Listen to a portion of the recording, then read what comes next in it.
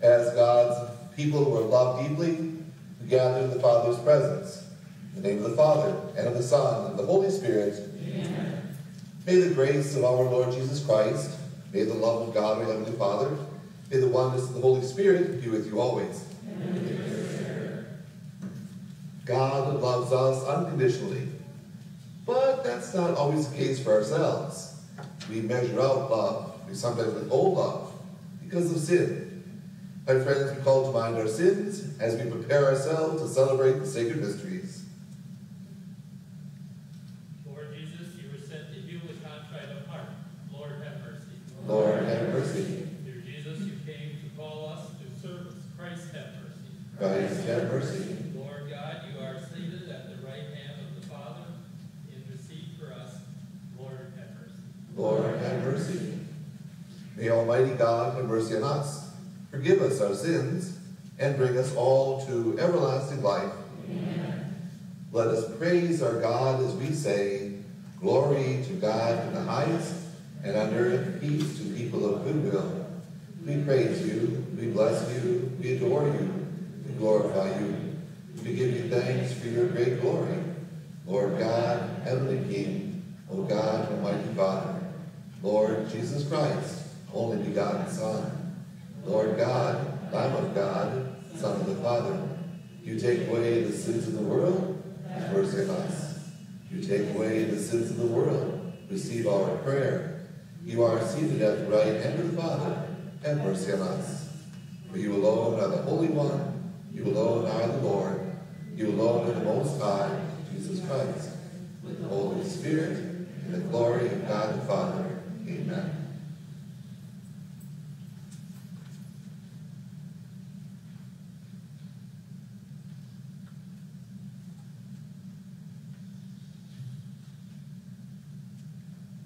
Let us pray.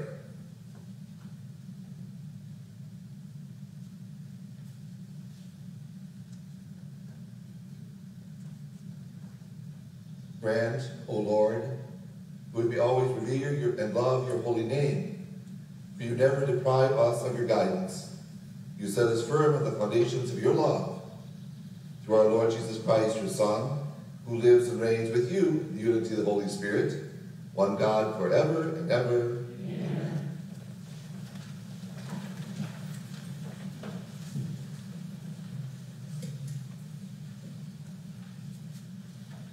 A reading from the book of the prophet Jeremiah. Jeremiah said, I hear the whisperings of many, terror on every side. Denounce, let us denounce him. All those who were my friends are on watch for any misstep of mine. Perhaps he will be trapped, then we can prevail and take our vengeance on him. But the Lord is with me, like a mighty champion. My persecutors will stumble, they will not triumph. In their failure, they will be put to utter shame, to lasting, unforgettable confusion. O Lord of hosts, you who test the just, who probe mind and heart, let me witness the vengeance you take on them, for to you I have entrusted my cause. Sing to the Lord, praise the Lord, for he has rescued the life of the poor from the power of the wicked. The word of the Lord. Thanks be to God.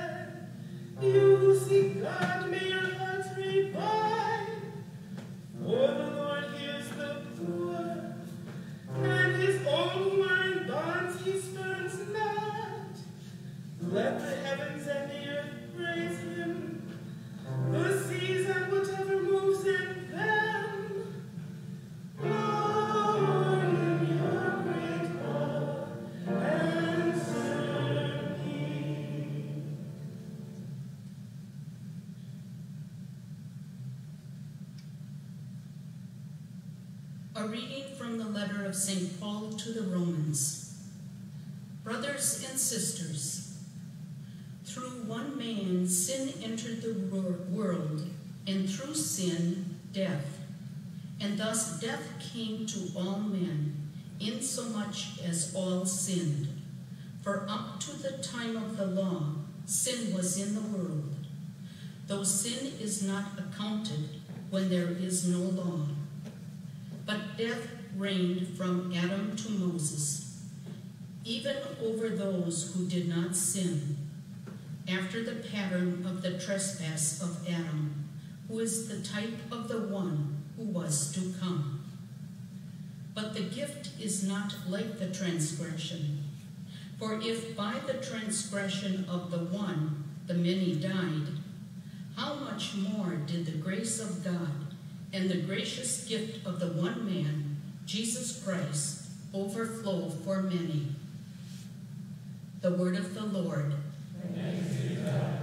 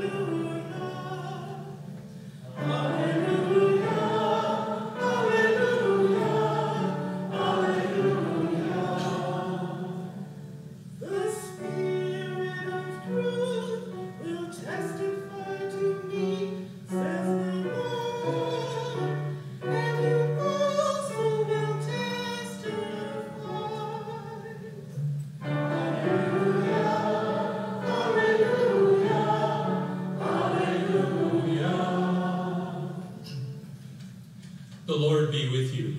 And with your spirit. A reading from the Holy Gospel according to Matthew. Glory to you, O Lord.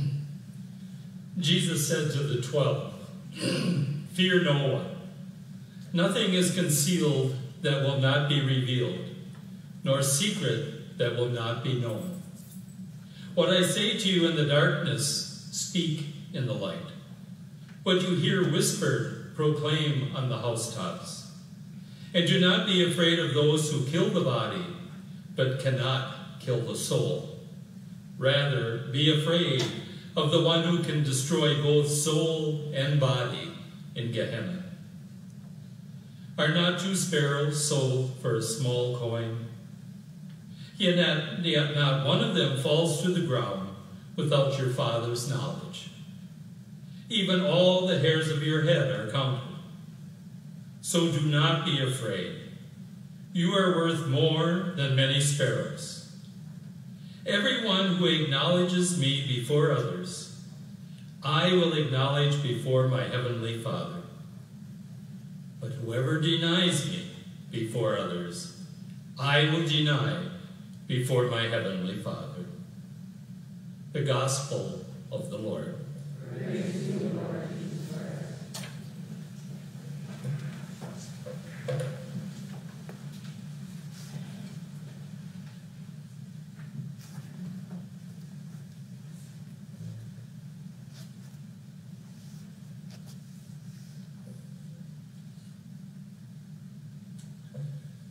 First of all, a word of welcome to all who gather here at St. Jude this weekend.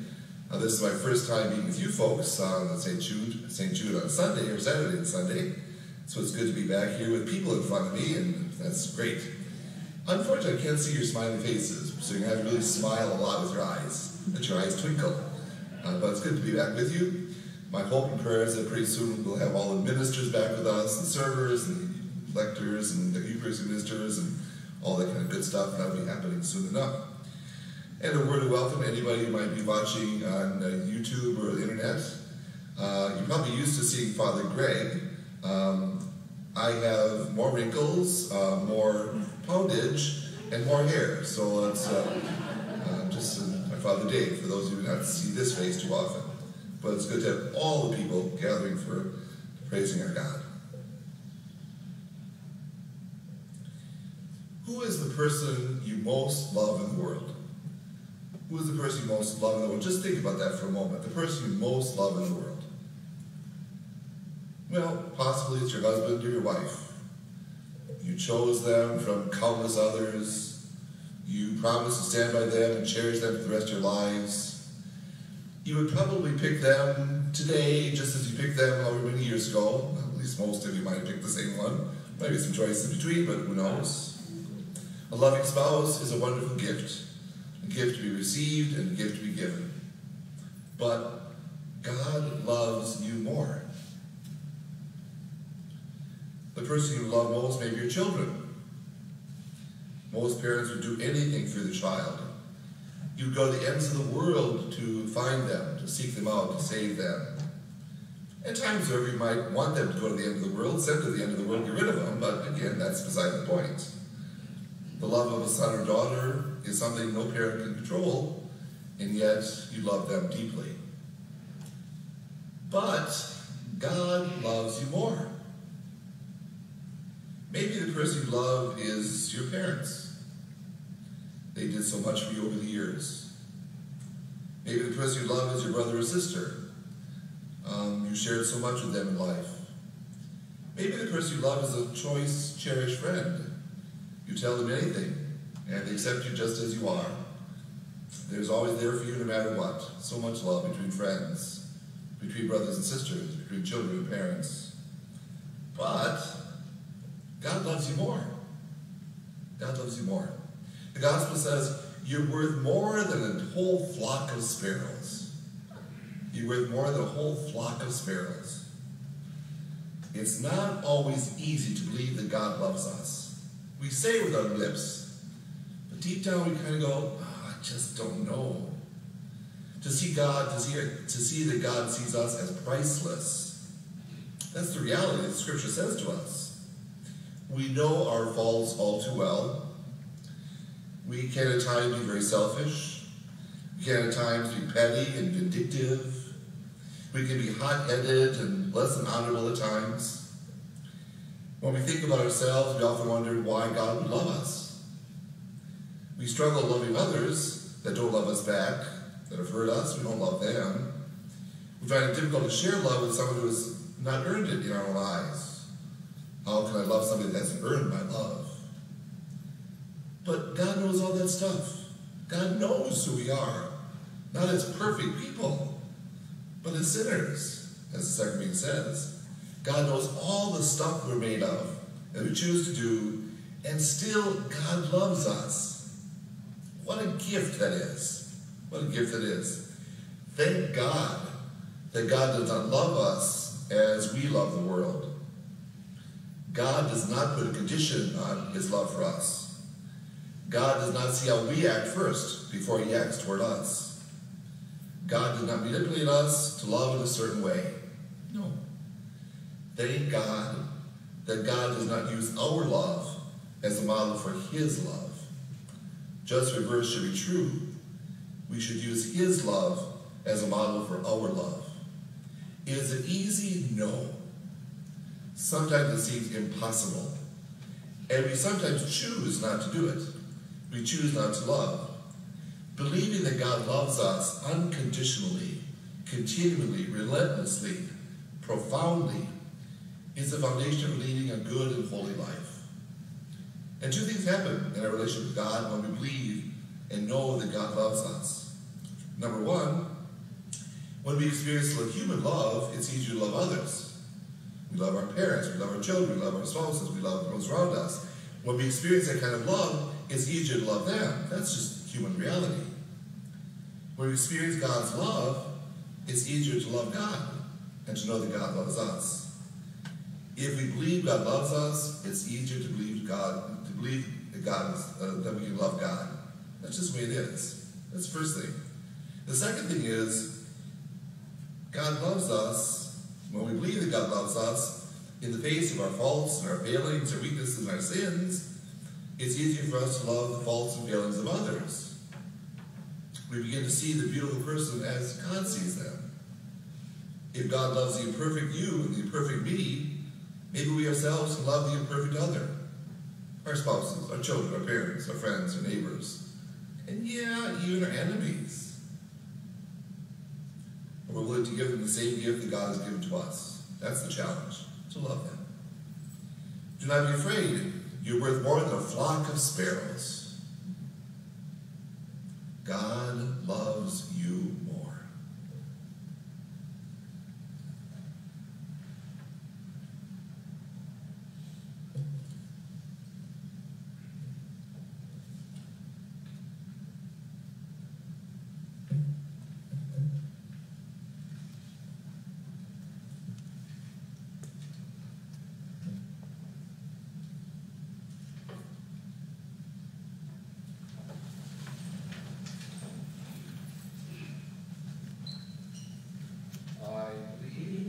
One God, God the Almighty, maker of heaven and earth, of all things visible and invisible.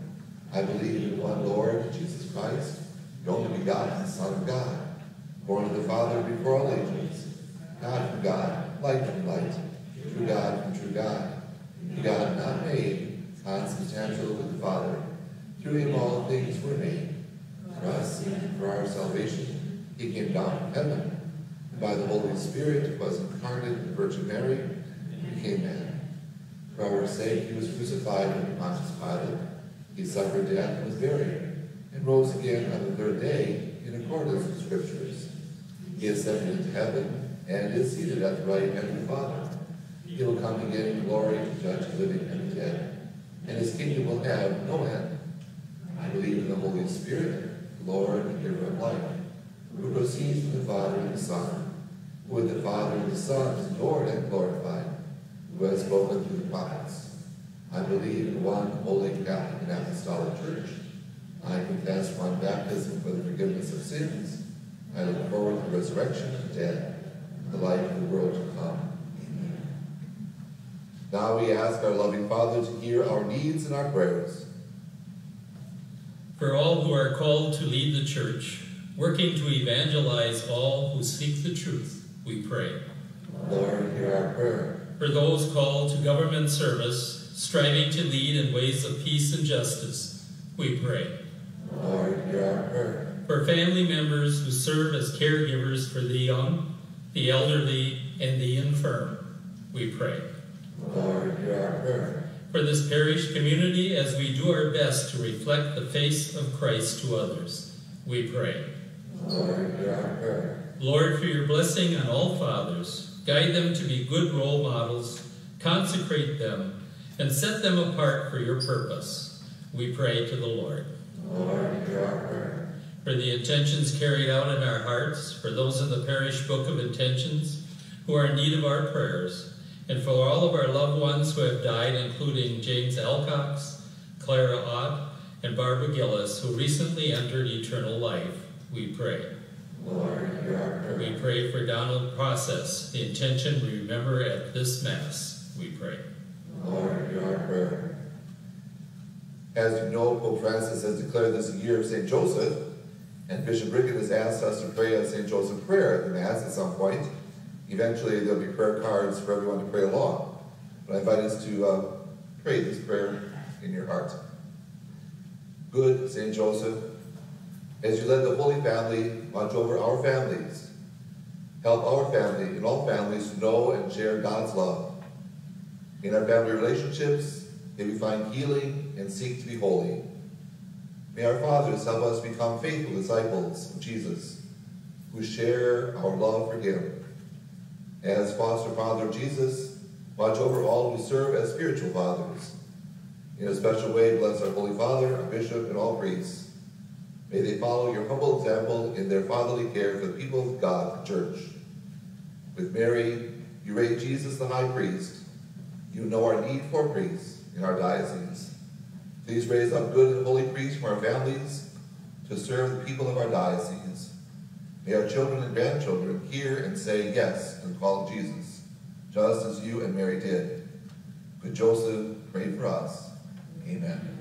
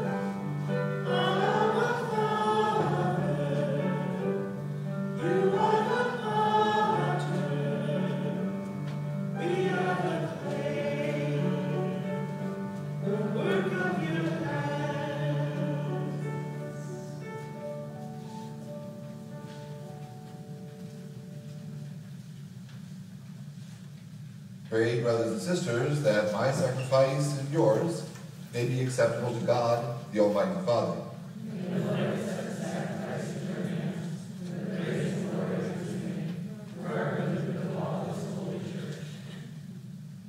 Receive, O Lord, the sacrifice of conciliation and praise, and grant that, cleansed by those actions, we may make offering of a heart pleasing to you, through Christ our Lord. Amen. The Lord be with you.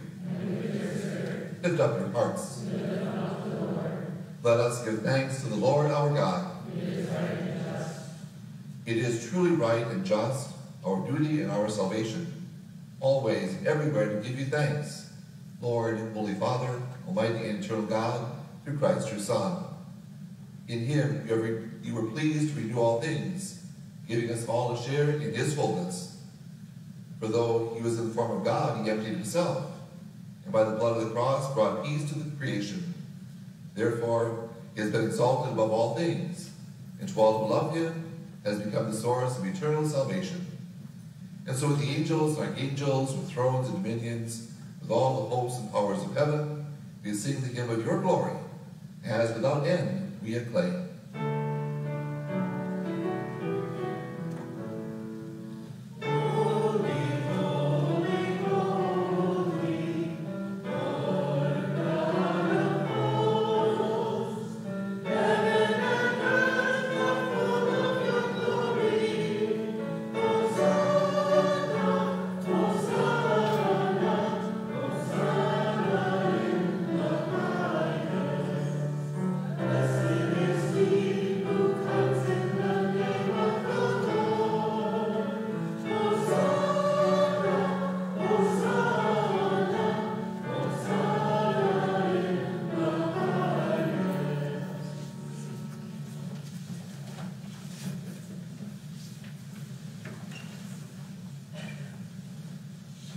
You are indeed holy, O Lord, and all you created rightly gives you praise.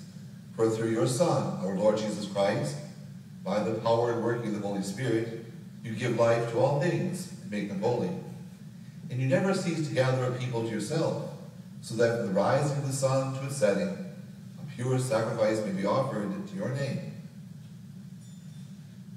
Therefore, O Lord, we humbly implore you by that same Spirit, graciously make holy these gifts we brought to you for consecration, that they may become the body and blood of your Son, our Lord Jesus Christ, at whose command we celebrate these mysteries. For on the night he was betrayed, he himself took bread, and giving you thanks, he said a blessing, broke the bread, and gave it to his disciples, saying, "Take this, all of you, and eat of it, for this is my body, which will be given up for you."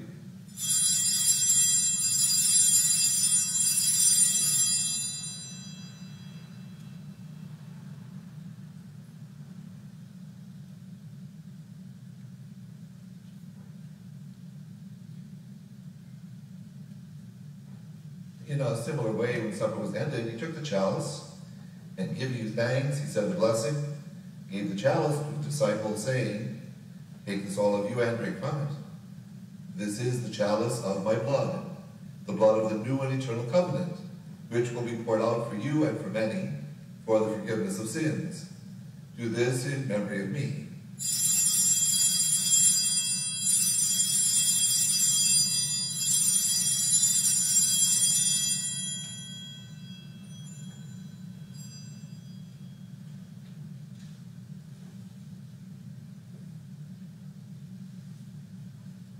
The mystery of faith.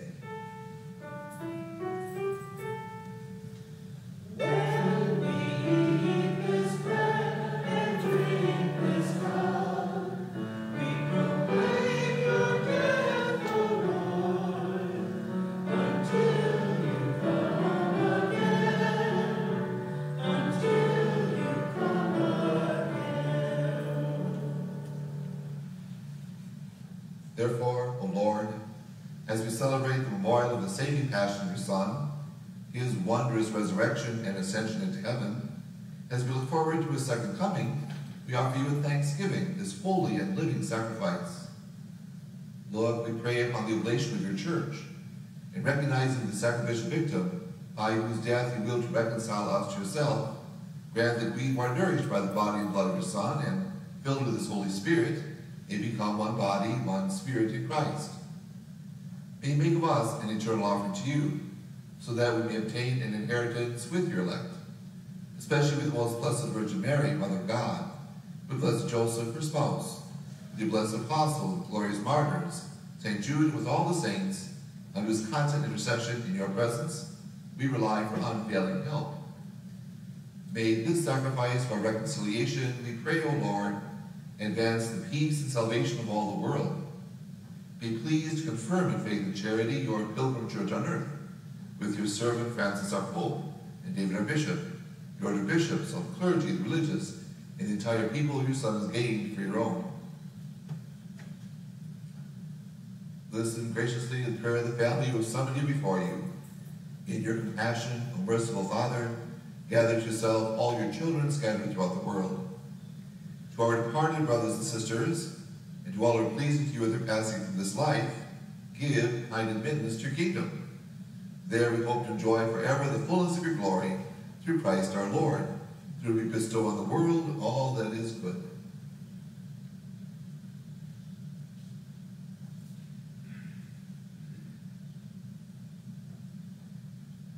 Through him, with him, and in him, O God, Almighty Father, in the unity of the Holy Spirit, all glory and honor is yours, forever and ever.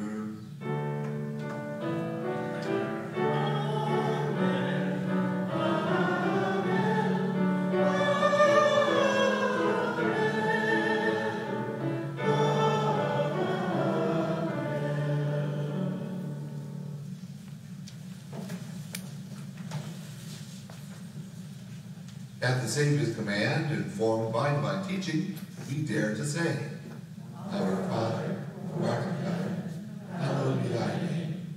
Thy kingdom come, thy will be done, on earth as it is in heaven. Give us this day our daily bread, and forgive us our trespasses, as we forgive those who trespass against us. And lead us not into temptation, but deliver us from evil. Deliver us, Lord, we pray, from every evil.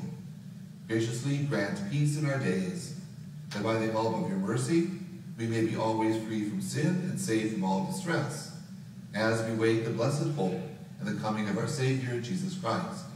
For the kingdom, power, and the glory are yours, now and forever. Lord Jesus Christ, who said to your apostles, Peace I leave you, my peace I give you, look not on our sins, but on the faith of your church, and graciously grant her peace and unity, in accordance with your will, who live and reign forever and ever. Amen. The Lord's peace be with you always. And with your spirit. Please turn to one another and offer each other some sign of peace.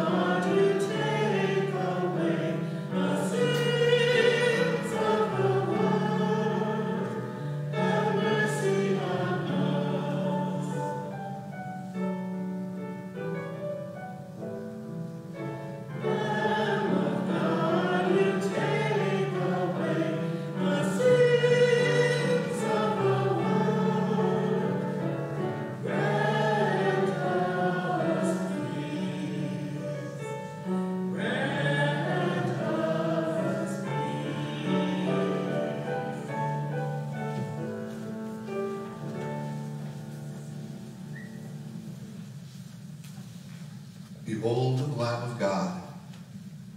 Behold him who takes away the sins of the world. Blessed are those called to the supper of the Lamb. Lord, I am not worthy that you should enter under my roof, but only say the word, and my soul shall be healed.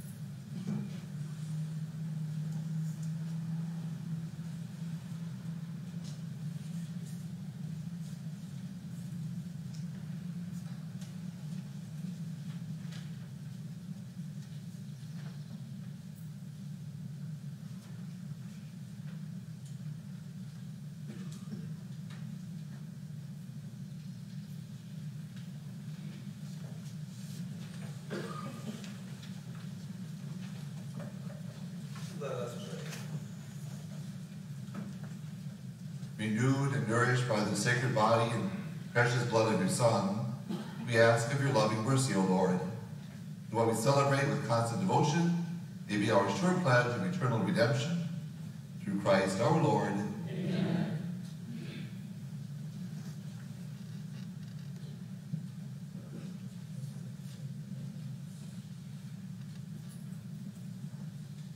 We have a celebrity in our midst. Deacon Jerry was a feature article in the Compass this week. So hopefully you saw that article. Anybody wants his autograph, just give me around after Mass for his autograph. So you've got a Compass, you can autograph that article. Nice article, Deacon Jerry, nice article. This weekend is Father's Day weekend, so we pray for all fathers. I ask us to share with them this following prayer. Lord, we thank you for our fathers, for the new ones, who endure sleepless nights with infants in their arms, for busy ones who juggle the pressures of home and work and family life, for the steadfast ones who nurture and care for our special vulnerable children, for the patient ones who always seek to forgive and engage with their preteens, for our persistent ones who cleverly find new ways to connect with their many adults, for the father-uncles who step into cradle and care for nieces and nephews, for all grandfathers who love and support their precious grandchildren, for foster dads who are called to gather and cover the fragile ones, for the Sunday dads who care for children and lead them in faith, for the dads who give far beyond their own resources, who overcome disabilities, cherish, and to love, for fathers who have no children, but cherish the next generation as their own,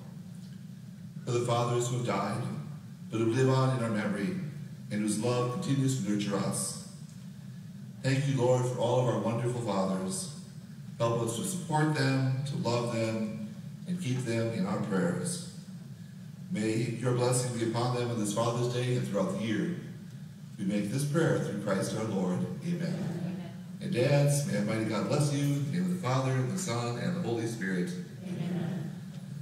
Normally I would ask you to hug or kiss them, but you can't do that, so just pretend you don't like them for a few minutes.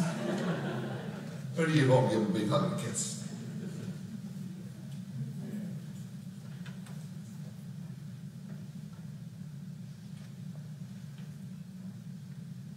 The Lord be with you. And may Almighty God bless you. In the name of the Father, and the Son, and the Holy Spirit. Amen. Go now and spread that love of Christ. Thanks be to God.